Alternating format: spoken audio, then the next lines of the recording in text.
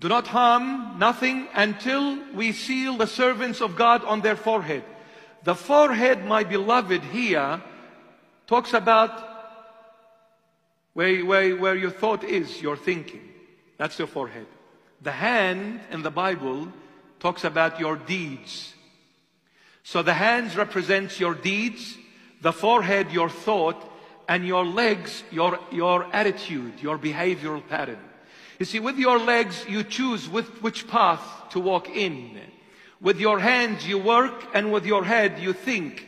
So until we seal the servants of God on their forehead, meaning until Jesus Christ makes sure that no one is going to come and brainwash you, that no one is going to come and change your belief, is not going to snatch away my word which I gave to you, which is the truth. I'll make sure that the word I gave you will be sealed, protected. No Satan, no evil spirits, no evildoers will be able to brainwash you and snatch you away from me, I, Jesus Christ. I'll seal your head, meaning I'll protect your faith in me.